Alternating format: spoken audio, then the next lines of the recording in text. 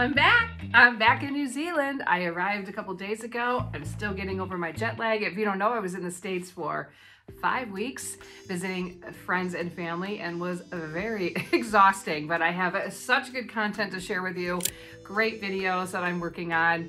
But as I'm just trying to get settled in today, I just thought I'd do a quick video for you on 5 things that I noticed going back to the US after being gone for 3 years. And these are just not, this isn't exhaustive, but these are just my top 5 things that I could just rattle off the top of my head that was like, oh, that's interesting. Just some reflections about what I've noticed going back to the US. Here we go.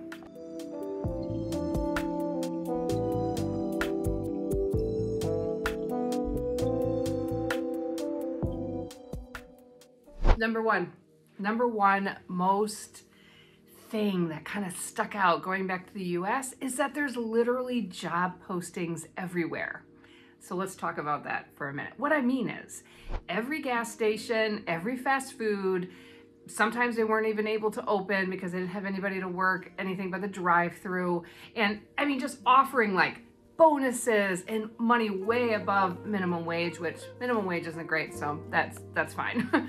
But like, so, I mean, everywhere. Like if you can get into the US and work, there's a job for you. They are looking to hire everywhere. And that's just like regular industry. Then I talk to friends that are like in the healthcare industry, like nurses, and they're losing staff like crazy because they're getting signing bonuses over here, and things are just kind of a bit in an uproar. Like, it's really sad. I mean, COVID has really hit a lot of retail, like a lot of stores, whole malls shutting down, a lot of shutdowns, which is, you know, of course, sad to see.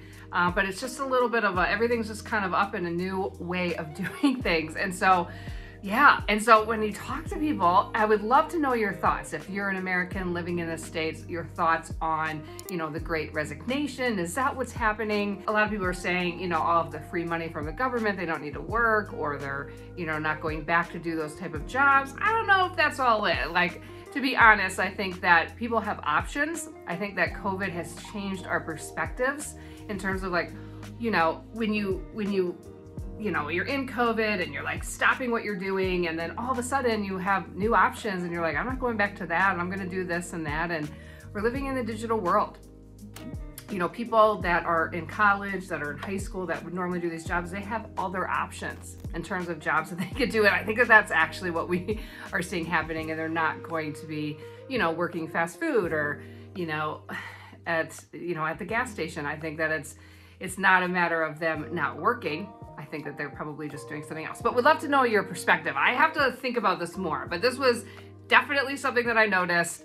Jobs, they're just begging for people to hire people at all of these places. So very interesting. Number 2, prices are high. Prices are really high, I thought. You know, their gas, everybody's of course talking about gas, petrol, whatever, you know, they're paying, you know, $4 or so a gallon, but they don't know that we pay by the liter, and that's still in comparison would be $8. You know, in parts of the US they are paying, you know, close to that. So gas prices are high. I really thought food prices were high when I went to the grocery store. I thought everything was expensive. Of course, we did a lot of out to eat, and I thought that was not cheap either, where it used to be quite cheap. I don't know if it's just that I have teenagers and they eat more, but like, I don't think so. And then like the tipping, I think like what I was spending plus the tip on top of it is not any different than I'm spending in New Zealand. So I thought that the prices were quite high. Even retail, like everything's just kind of gone up, you know. And it's so interesting because when you're in the States, they're like, whether they're blaming the government or the economy, and they're like, I'm like, but you guys don't realize that the recession is everywhere, right?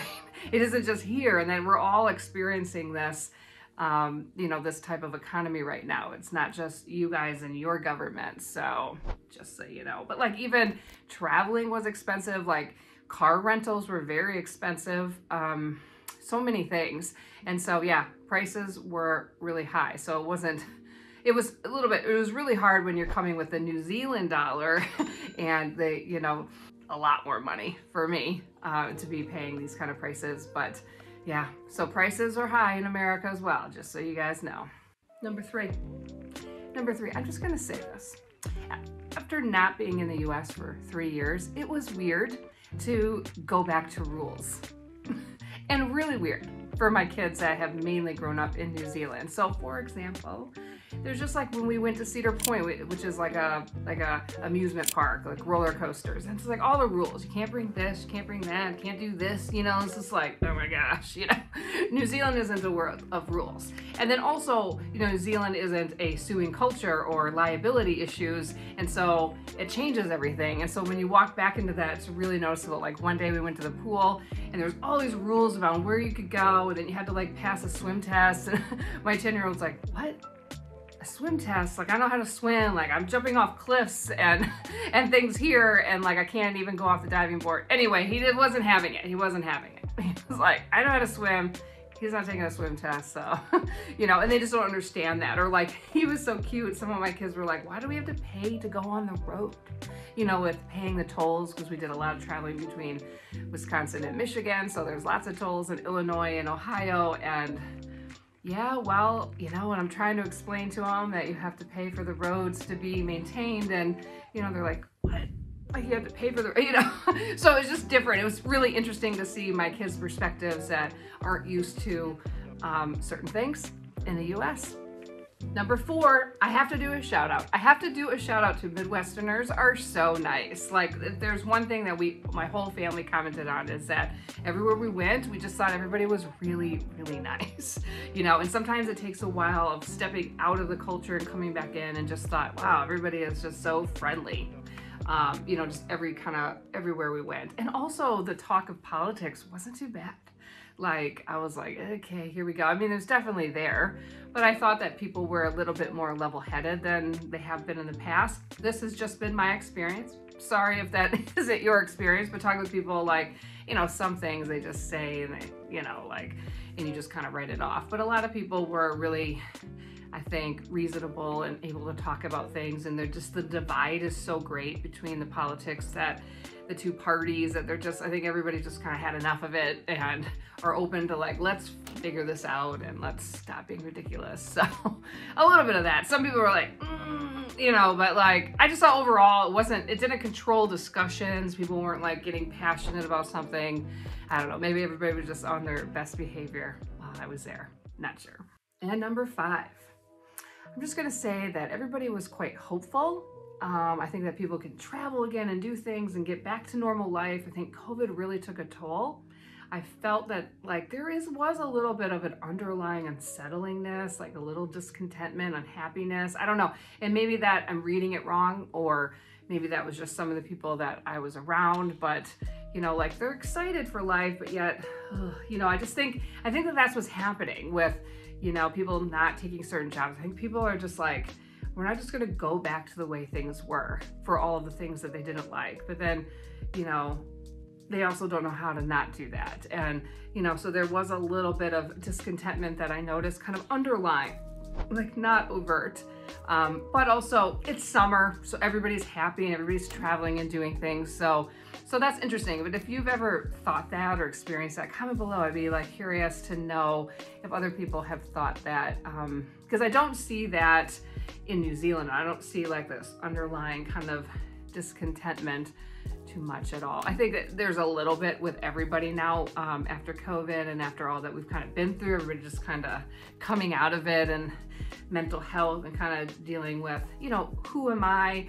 What do I really want to do? Is this where I want to be? You know, it forces you to question things, which I think is really good. And it just kind of, it forces you to just kind of, okay, things are going to be a little bit different now. And I've talked to a lot of my clients and people that I've met with, you know, who are moving here. So I help people move here, if you don't know. And they're all like feeling the same way. Like they've just made the decision and now we're going to come here, or now we're going to visit and, you know, help me out. And it's just like, it's cool. And you're seeing the excitement, enthusiasm for, and hope for something new and something better. And something that, you know, maybe fits their life a little bit more. So that was kind of cool to see that. So that's the video for today. Comment below with your experience on what you think is changing and different about the US. I would love to hear it. And also, if you are thinking about moving to New Zealand, reach out to me. I do consulting services. I also have an amazing new training hub that you're not going to want to miss out on, which kind of gets you all trained up for having to get settled here, cultural training, just learning everything, the ins and outs about New Zealand that you're really not going to learn anywhere else. But so reach out below if you're interested in that, and I will see you guys next week.